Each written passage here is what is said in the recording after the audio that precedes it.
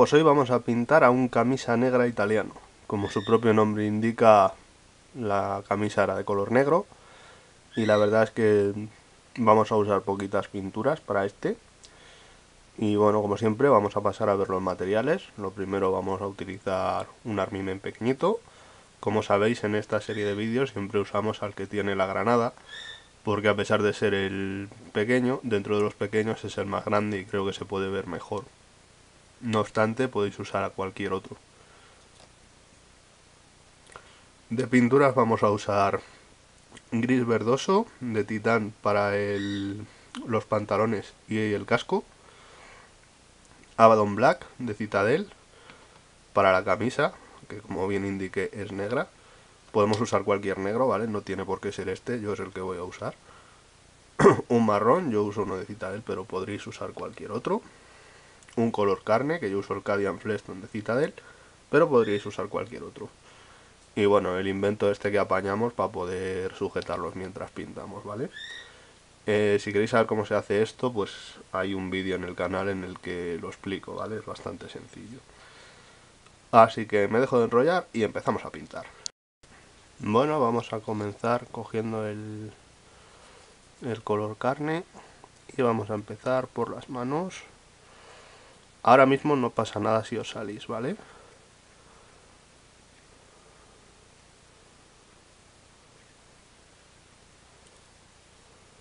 Ok. La otra mano también.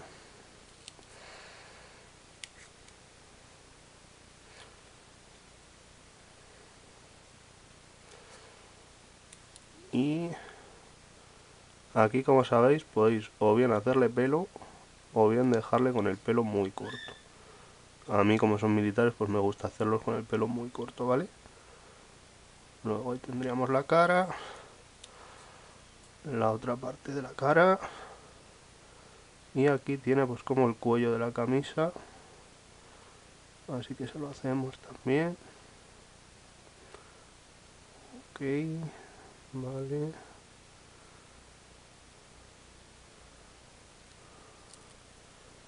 Bueno, pues con el color carne habríamos terminado. Ahora pasaríamos a pintarle de negro la camisa. Lo que pasa es que yo no lo voy a hacer porque con mi cámara no se ve absolutamente nada de lo que estoy haciendo. De hecho ya está pintado con Abaddon Black y seguramente ni lo apreciéis en comparación con la imprimación que se le dio antes, porque también era de color negro. Pero bueno, aquí simplemente es pintarle de negro la camisa y si nos hemos salido en el color carne en algún momento, pues taparlo. ¿Vale? Y nada, vamos a seguir. Pintaremos ahora sus pertrechos, que iban en marrón, y de paso también las botas.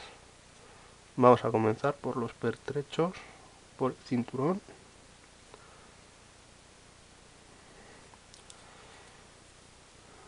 Y por la parte de atrás, aquí tienen una especie de riñonera o algo por el estilo. Se lo pintamos también.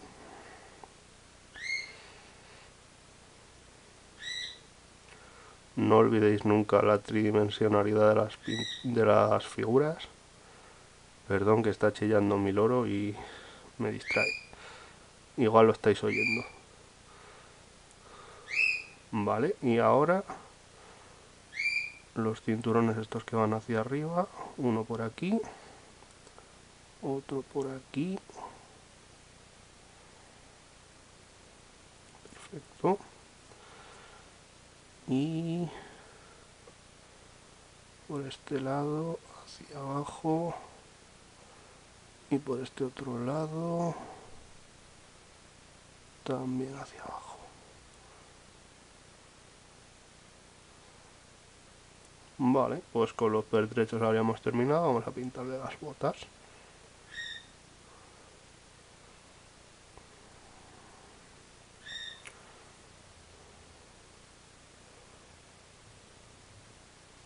Las botas eran bastante altas, ¿vale? Así que le dais bien.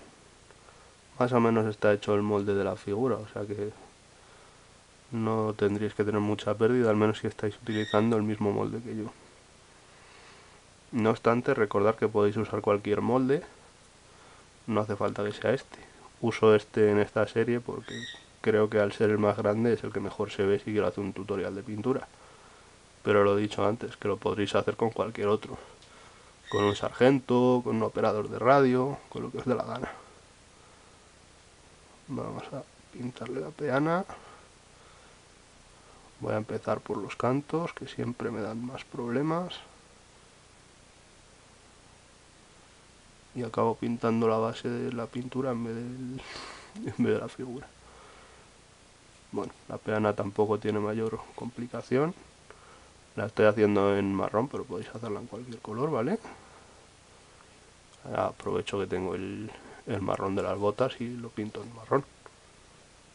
Pero bueno, si queréis hacerlo en gris, como que está sobre cemento, también os quedaría bien. O incluso en verde, que está sobre campo, también quedaría bien. Bueno, la peana la verdad es que os da igual, como más os guste. En mi caso ya os digo, lo he hecho así porque tenía el marrón de las botas y ni por cambiar de pintura. Vale, pues casi hemos terminado. Con el marrón ya acabamos. Ahora con el gris verdoso vamos a darle primero al casco, intentando no dejarnos nada y no salirnos.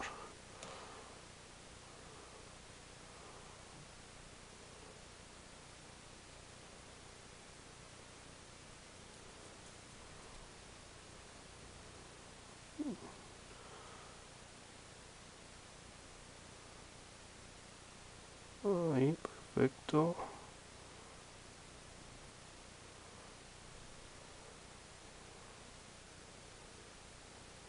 Si veis que os habéis dejado alguna parte y tal, pues le dais ahora, o si veis que tiene alguna parte de un color que no es, pues es obviamente el momento de darle.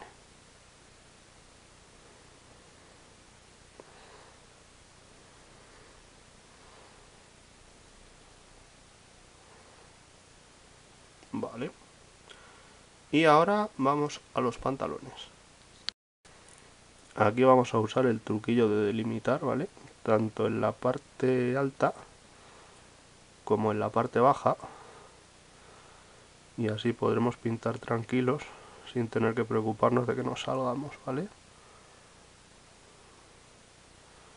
Por la parte de la bota.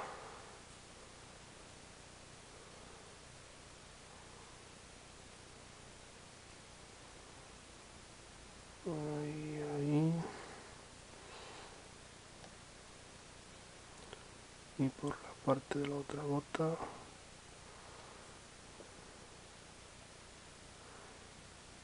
Bueno, más o menos. Y ahora simplemente hay que darle.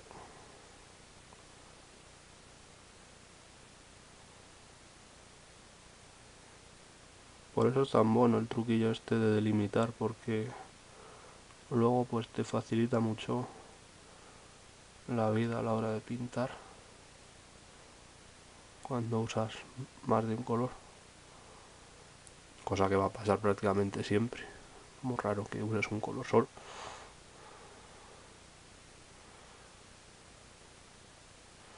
No obstante, aunque delimitéis, pues a lo mejor queda alguna parte así que ha quedado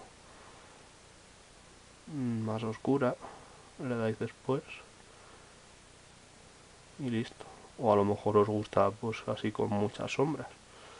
Eso bueno, va un poquito en función de gustos. Es que a mí los Army Men me gustan en plan brillantes y que se vean muy bien los colores.